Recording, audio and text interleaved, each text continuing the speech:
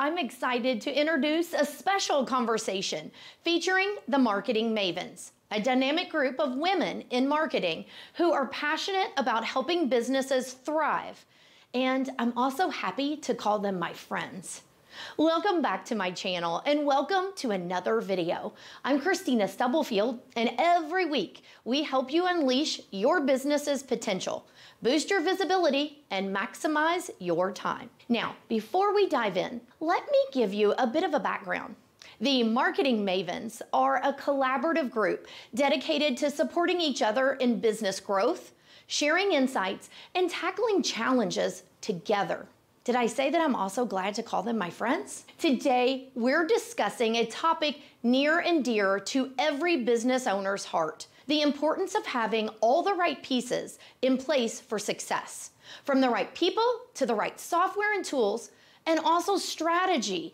Every element plays a crucial role in shaping the trajectory of a business. In this conversation, we explore how businesses can optimize their operations by ensuring they have the essential components in place.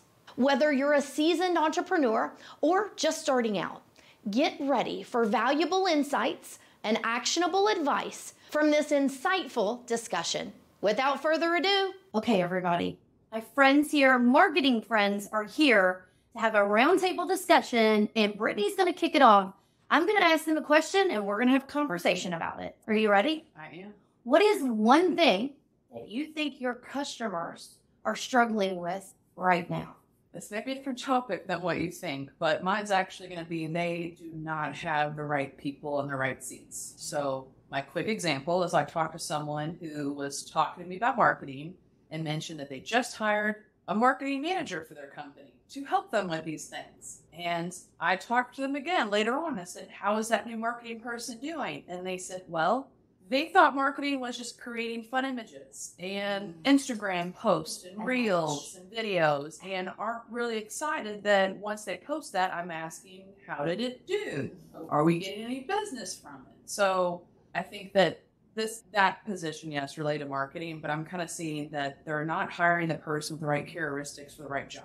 People think that you should only get a creative, fun person for marketing, which we all are. But we are also analytical, data-driven, problem solvers. And we know that, yes, this amazing video that was so fun to make has to do something. So how are we tracking it? What's the call to action? What are we going to do to differentiate this? We're going to split test this bitch. All of these things you're thinking about. But someone who doesn't have that personality trait, doesn't want to do those things, or doesn't see the job as that, or even have the knowledge for it, or even have the knowledge for it, is really weighing these companies down. So now they hate marketing even more because they don't think it works. And I have to tell them, I'm sorry, but that person you paid at $40K a year didn't know anything about marketing, was, yes, coming at a lower rate straight out of college, and those classes helped them. They had no real life experience, nor understand all the capacities that go into it to make sure that job is functioning well. So that's what I'm seeing is more people are investing maybe in in-house people, but not actually qualifying.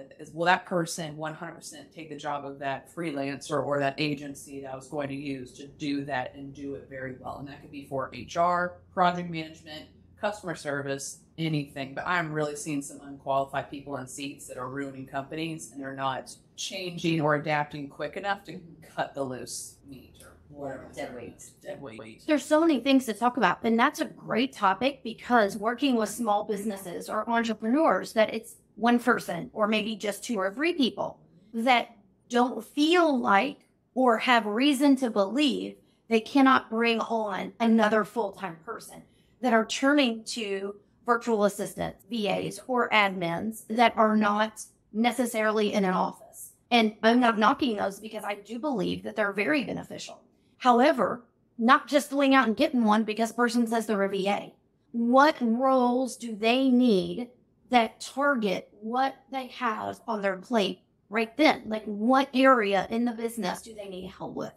And when we're talking about marketing, I'm hearing even people say, well, I guess I need to go out and get a person that's on Instagram or TikTok all day, but has no marketing background, doesn't know about the algorithms. Like, yes, is there a time and a place for a person to help you put together short form video? Absolutely. So interesting that you bring that topic up. I know you have something to say about that same topic. she's talking No, I'm still here as a strategic guide and a business coach. I'd be like, I don't have space for that. Okay, moving on to Amy. You have some feedback on this topic. Bad hires make your business better, regardless of what seat they're in. They don't? No. But just putting an ass on a seat doesn't help. What? I know. Or because your niece doesn't. I love that. My niece, my nephew, they're young. And because they're young. I love that even more so because I'm old, right? But every young person knows what the hell going on. Because they come with a phone in their hand doesn't mean they know how to market or even do social media marketing. It's frustrating because you see them wasting dollars. Time. Precious time they're wasting. It's not good for either any of them in the business, right? That person doesn't feel valued because they don't know what they're doing. And then it starts putting doubt in their mind, am I good at all at anything? And the business owner's frustrated. This brings me right around to you, where I have conversations with people about strategic. Oh, yeah. Because when I get involved with them on their tech stack, going through, like they don't have a business system. Well, it's just me. I don't have time to learn something else. Oh, it's just me. I can't utilize the social media or market my business because I'm running my business. Well, okay, so when you ask the question about one thing they're struggling with the most right now, what's been consistent with my clients lately is that they are behind the times on their tech, on even using social media. Like Facebook is not a fad.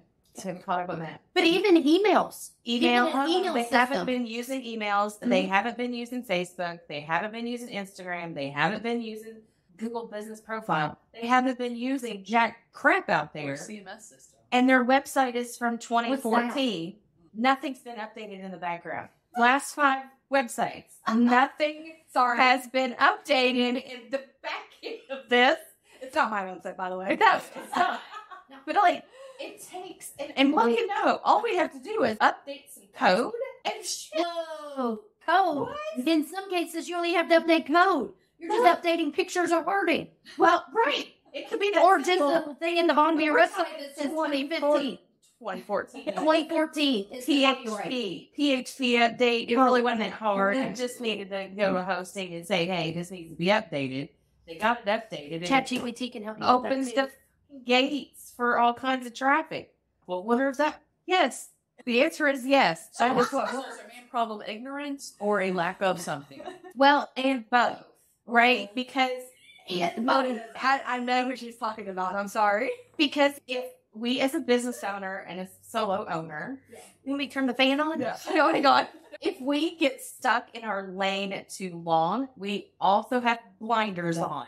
We don't, and they don't come off. They're like stuck on in one direction. And that is also a hindrance to your business. You have to stop strategically. You need to stop and look around a little bit.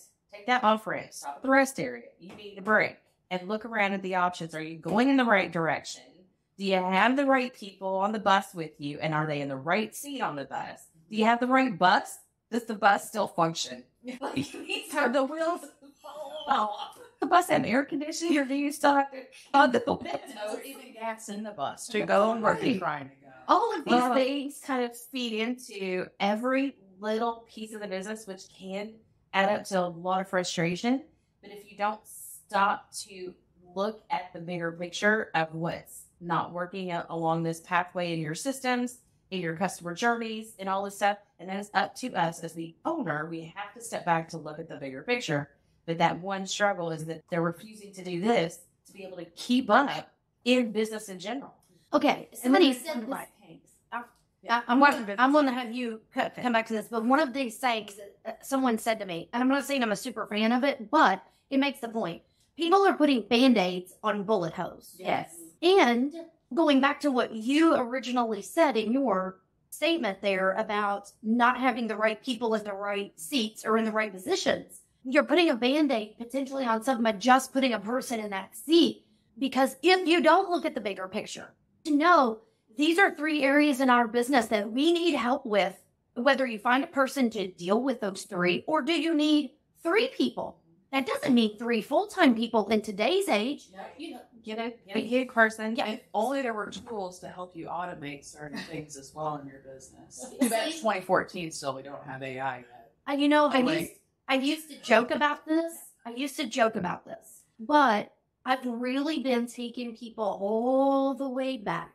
Let's we're going to do a complete audit of your business. I need to know when someone walks in that door, this happens. When someone goes to your website, this happens. When someone finds you on social media, this happens. All of those entry points start the client journey, the client experience, which I talk to people about all the time. And that is a big gap right there in client experience that you can set yourself apart from the competition. Why? People are flying by the seat of their pants in business. They are just doing what business comes their way. They're just handling it.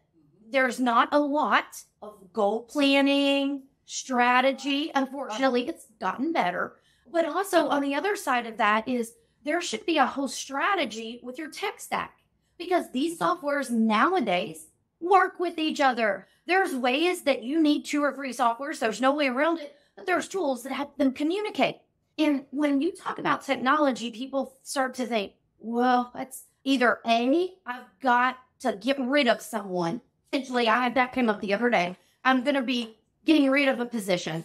Wouldn't go right to that place. Or I've got to take so much time to learn this, no work, forward, backwards, inside and out, before I can put it to use. Those 2 things are completely false. And it's crazy now how much tech fits into all of that. And being open, I just did an audit of someone's tech stack a couple weeks ago. And if I could remember the exact number, I would share it with you. That they were paying out monthly in software and they weren't using 20% of it. But you know what? They thought they would need it one day. They thought they would get to it. Well, can't you come back and resubscribe? Yes, you can. But that's a mistake that people make, is without a plan, how you're going to use that software. How is it going to get interweaved in your business? There's so much. Here's one tip, and then we close. Draw it out. Literally take, and here's where the start is, and then go to the next step, and then what? What is it you're drawing? I just put pictures on it. But if you start here on any subject, content, what, customer journey, your tech stack, like if your customer journey requires them to hit a landing page, well, then what? So let's look at that landing page. That landing page is here, but then what? And what if they don't do this thing? Well, then here's this option. And then what? And then what? And I need, because what this kind of a system, this chart's going to do is tell you what pieces of software you need. And you know what? Can I steal your chart right quick? Go ahead. Most of the time, I start down here. What is the end? Okay, let's work backwards, because there's maybe steps missing. Maybe there's too many steps. Did you know that there's software that does 80% of these steps? Potentially. But until you take the time to work this out. Yeah. And I actually do a lot of whiteboarding, even on Zoom sessions, that, and you sparked this conversation from what you said, but people think that they can't bring someone in. They can't do this and they can't do that. You're not even giving yourselves a shot. And they probably haven't looked at their budget to even know if they have money or not anyways. Oh, well, you heard of the B word. Well, that's our next topic. That's a whole lot of problems. Brittany, thank you for the great topic. Thank you for branching it out how you did. Greatly appreciate it. If you don't recognize these people right here, my friends, we've become known as Marketing Mavens, and we get together on a regular basis. We try at least quarterly, and we are all in marketing. And you can catch us on my podcast, which is Small Business Success Talk. Absolutely. Thank you so much for tuning in, and I hope you were able to take something away from this.